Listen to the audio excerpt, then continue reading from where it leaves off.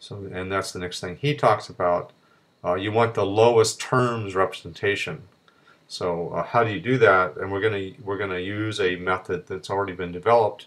It's actually a method developed around the 0 BC called Euclid's algorithm, and it basically here's the information on it, but this is how you implement it.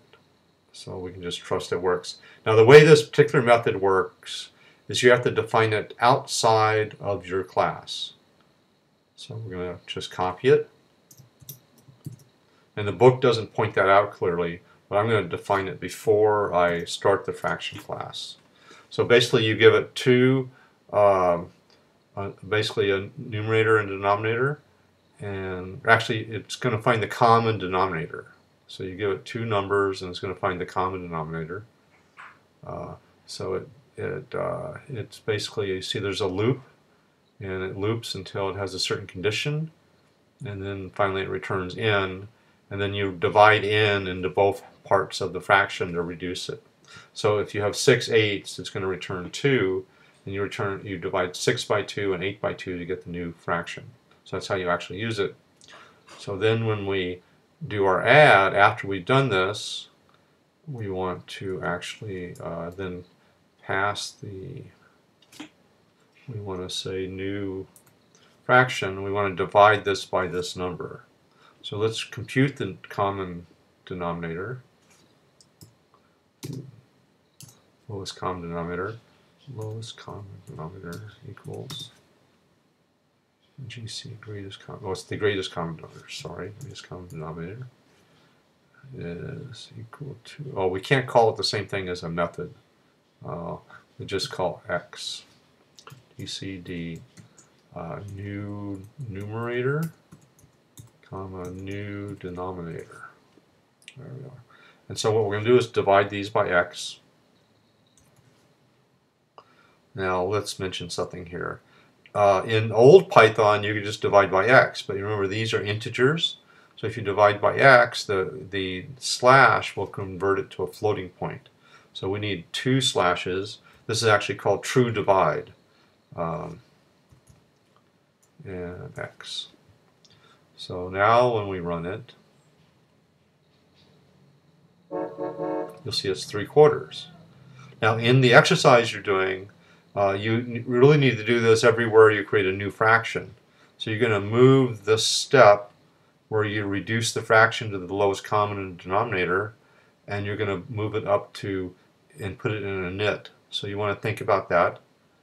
So whenever you do a init, the top and bottom, you're going to reduce it just like we did here before you store them in the new object. And then everywhere that we're using GCD, you don't have to do it because it'll happen whenever you create a new fraction. Notice the way it does the add, it's adding two fractions together, creating a new new numerator and denominator, but then it's actually creating a new object and returning the new object. It's not returning some modification of one of the objects on the left or right of the plus. And that's what you'd want. A plus, when you add two numbers together, it doesn't modify the original numbers. So this, you want to create a new number here, a new fraction.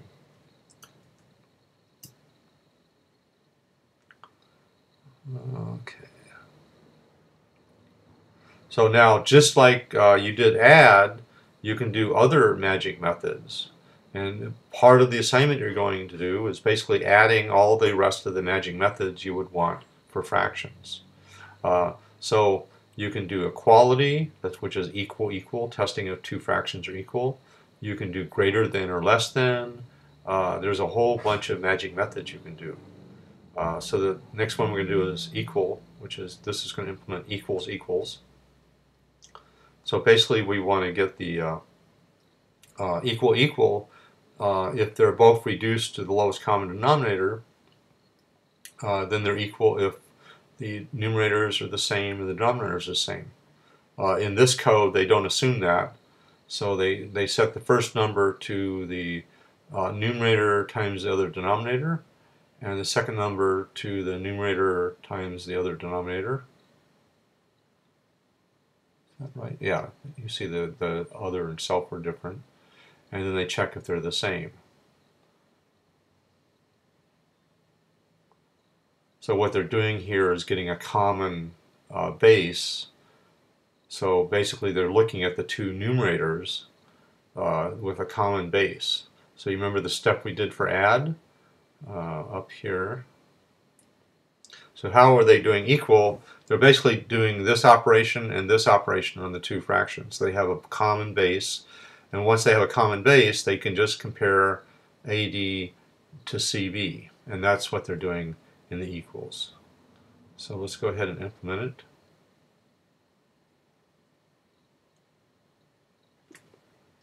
And you notice they're returning a Boolean. It checks, is the first number equal to the second number?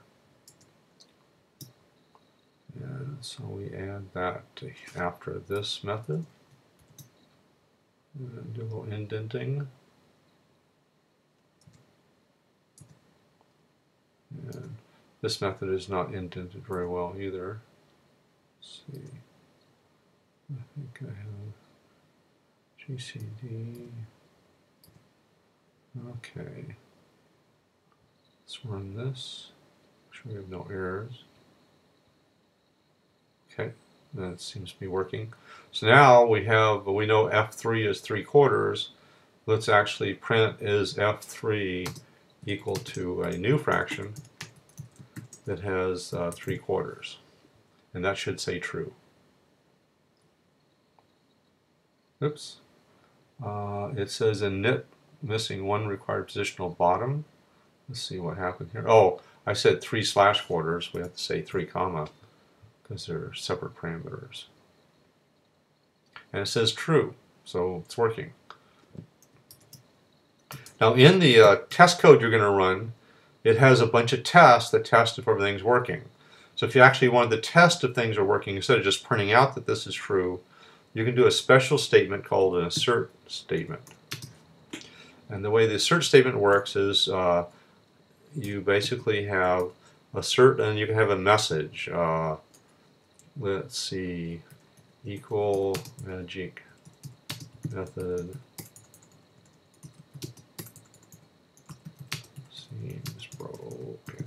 So you have a message. So what happens here is you can test your code.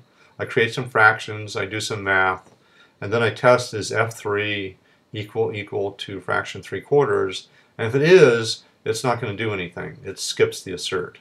But if it isn't, it'll give an error. So let's run it and see what happens.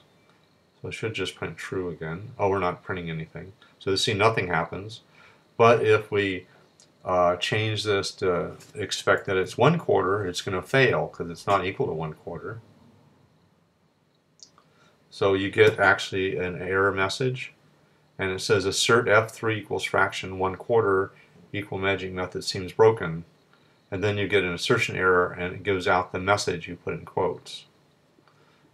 So if you add these assertions, you can actually build up special code that check out that your code you're writing is correct. This is called testing, and in this case, since we're testing just our class, it's a form of testing called unit testing. If we have time later in the class, we'll show you a more formal way of unit testing using a library that's designed for that, which is very common for a lot of languages now to use the same techniques.